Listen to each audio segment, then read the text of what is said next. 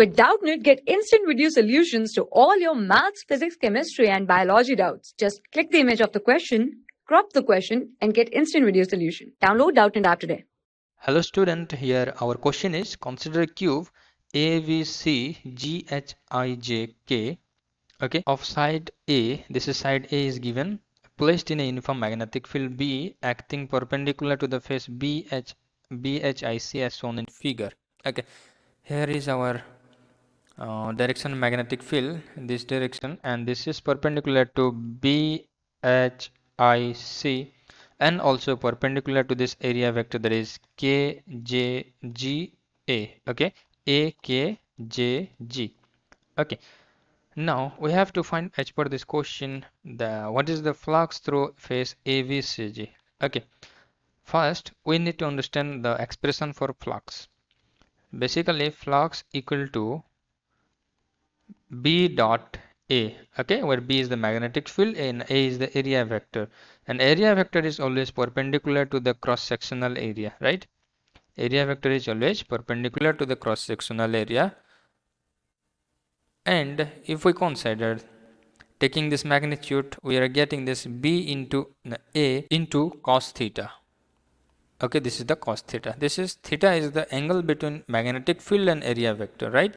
So first one is saying here that we have to find the flux related to the surface area ABCG. Okay, which surface area is ABCG? This is the surface area ABCG, and area vector is just coming out of this plane, and this is towards our face direction, right?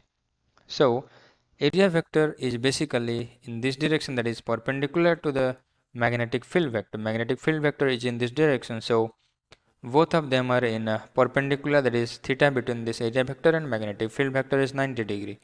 Okay, so we can conclude from here that this if I put here the value of theta 90 degree, so you can get easily that phi is 0 because cos 90 is 0.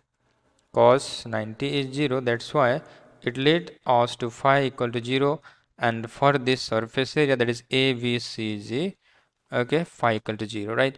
Now for the next one, that is given GCIJ. Okay, let us first figure out which is the surface area, that is GCIJ. This is the topmost surface area. So for this surface, the area vector is upward to this plane, right?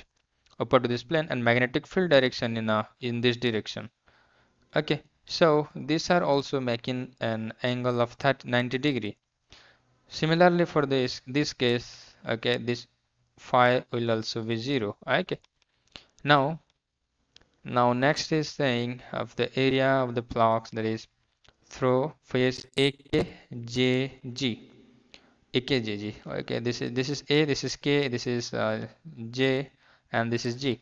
Okay, for this area vector for this face AKJG is just outward of this flux, and it is in negative direction, or that we can say this two are in anti-parallel direction. Okay, the figure is like here, that is this is the direction of magnetic field and this is the direction of that area vector. Okay, so these are angle between these two are 180 degree, and if we are going to find the flux between this, then we can say that phi equal to B magnetic field into area is a square, because height of this cube is given A. This is area a square into cos 180, that is -1. We can consider it along this negative of I-axis. Okay, so this magnitude if we are going to only consider the magnitude is coming, that is B into a square, right?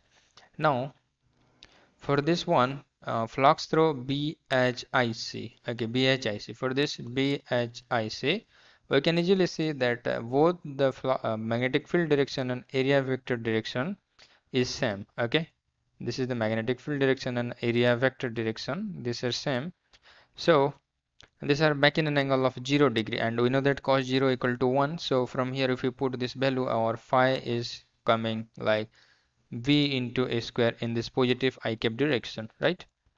So here if you consider only the magnitude, so we are getting that this phi equal to similar to AKJG, and its magnitude is V into a square, right? We almost find all this thing from this, which fetches the flux will be how much. Thank you. For class 6 to 12, IIT JEE and NEET level. Trusted by more than 5 crore students. Download Doubtnut app today.